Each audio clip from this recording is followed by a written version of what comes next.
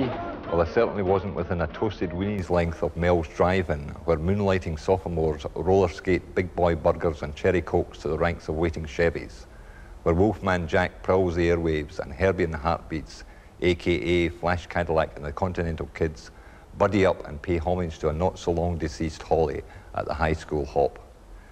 This is small-town USA, where sawn-off hot rods cruise the strip and every teenage girl looks, or is told by every teenage boy, that she looks like Connie Stevens. You know, I always thought I looked like Sandra Dee.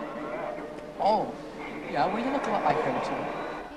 All of this is never more perfectly captured than in George Lucas's highly enjoyable 1973 movie, American Graffiti, a technicolored hymn to hot music, cool dudes, and young love. Not that all the dudes are cool, thank God. I laughed aloud as Terry the Geek made his appearance shortly after the opening titles and promptly crashed his bucking Vespa straight into the drive-in's Coke dispenser. They don't come much more uncool than Terry. The story is quite straightforward, uncomplicated. Four friends, Steve, Kurt, John Milner, and the aforementioned Dumbo Terry, meet up at Mel's before going their separate ways for a night's fun prior to Steve and Kurt's departure for college out east the following day. Steve lends the Geek his Chevrolet and goes to the high school dance with Laurie, his steady. Oh yes, and the Geek meets the girl. Geek gets liquor, Geek loses car, but strangely not the girl. A delightful performance, incidentally, from Candy Clark as Debbie. In fact, all the performances are great. When did you last see an American movie star with real teeth? They've got them in this picture.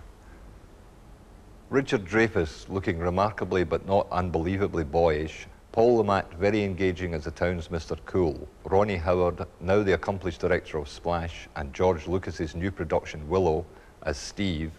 And for me, best of all, Charlie Martin Smith, one of the new untouchables as Terry the Toad, geekest of geeks. White bucks and matching munchers. Oh yes, and a soundtrack with about 400 great rock and roll numbers on it. From She's So Fine to Love Potion No. 9, sung by the Clovers. Francis Ford Coppola produced, Marcia Lucas cut the film.